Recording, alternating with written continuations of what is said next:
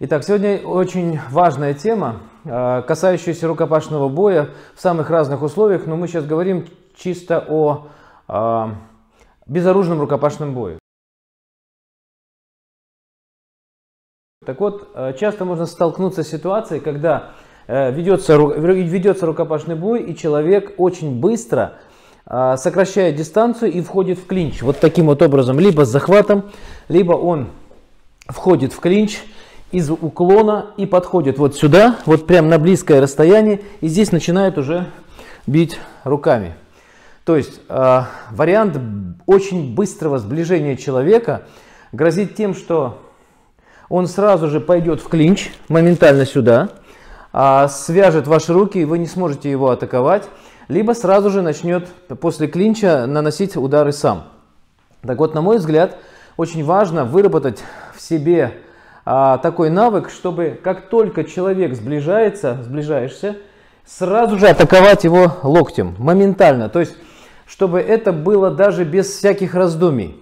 То есть, так как мы говорим о экстремальном рукопашном бое, где практически нет никаких ограничений, то разговаривать о том, правомерно бить локтем в голову, неправомерно, ну, в общем-то, это пустой разговор. Мы говорим о том, что мы используем эту тему моментально, сразу как только получаем для этого возможность. Итак, человек сближается, вы сразу же должны нанести удар локтем, моментально, сразу же, никаких промедлений не должно быть. Почему? Дело в том, что когда человек уже приблизился, он уже здесь в клинче, то вот отсюда уже начать бить локтем не так удобно, потому что вам сковывают ваши действия. И здесь необходимо применять определенные тактические, технические уловки, которые могут помочь вам бить локтем с близкого расстояния.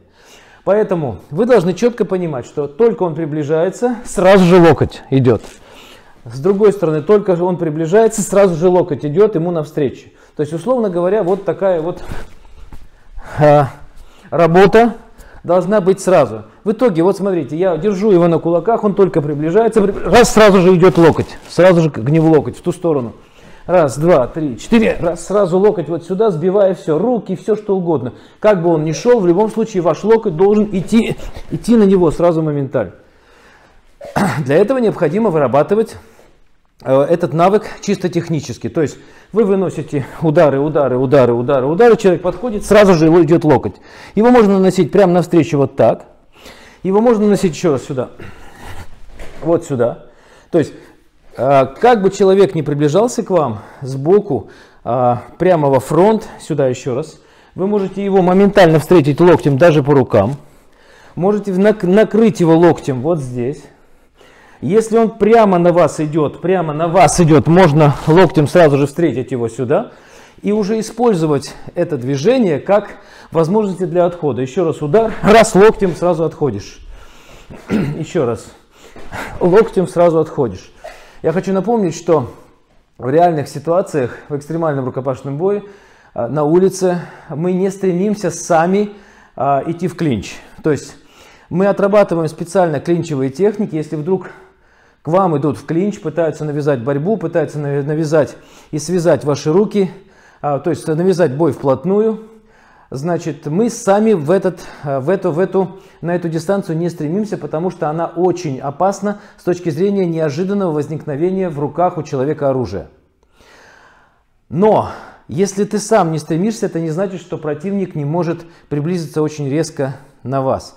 И очень часто бывает так, что человек идет прямо на вас, и я сразу же иду на него локтем, и вы не можете это предотвратить. Дело в том, что если вы не будете использовать локоть, еще раз, вы можете не успеть ударить человека кулаком, он уже будет рядом, и уже будет навязана близкая, вязкая вот такая борьба. Еще раз повторяю, поэтому всем рекомендую, вы работаете какие-то удары, неважно какие удары работаете, локоть. Работаете удары, тактические локоть. И получается, стой на месте. Удары, пошел на меня, локоть. Еще раз, имитация ударов, пошел на меня, локоть. То есть вот этот навык необходимо в себе развивать. Как это можно развивать, кроме всего прочего, с помощью партнера, допустим, на каких-то снарядах? Мы используем самые разные снаряды, от фокус-мастера до вот таких манекенов. Прошу, смотрите, если у нас есть манекен, то вы становитесь на дистанции вытянутой руки, то есть удара кулаком. А партнер аккуратно в какой-то момент начинает прям наклонять на вас манекен. И вот вы должны в тот момент, когда он наклоняет, делай, раз, два, постараться успеть его ударить локтем. Еще раз. Делай. Вот сюда, раз, два, три, четыре. То есть мы стараемся угадать, когда голова пойдет на вас. Посмотрите, я работаю, и голова пошла. Работаю, голова пошла. То есть практически без промедления необходимо накрывать локтем голову. И еще один момент, который можно отработать, опять-таки, для уже того момента, когда дистанция вплотную уже навязана. Как правило, чаще всего голова располагается вот здесь или вот здесь. То есть человек подходит, и он раз, и он вот сюда выходит прямо в клинч. Соответственно, как вы делаете? Еще раз сюда на меня. Раз, вот он здесь, на этой стороне. Я отклоняюсь и делаю удар локтем. Еще раз на эту сторону. Раз, вот сюда. Вот голова находится здесь. Вы немножечко отклоняете, набрасываете локоть и удар локтем. И вот получается, с одной стороны раз, локоть. С другой стороны раз, локоть. Посмотрите, на меня идет голова. Я делаю небольшое уклонение. Человек приходит вот сюда на плечевую линию. Удар, раз, все. Я делаю удар локтем. Сюда, удар локтем. Вот, спасибо.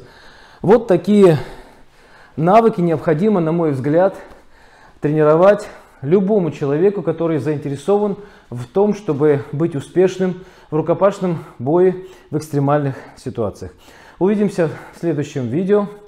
Заходите на сайт extremeterrorfight.org, подписывайтесь на наш канал, заходите в соцсети.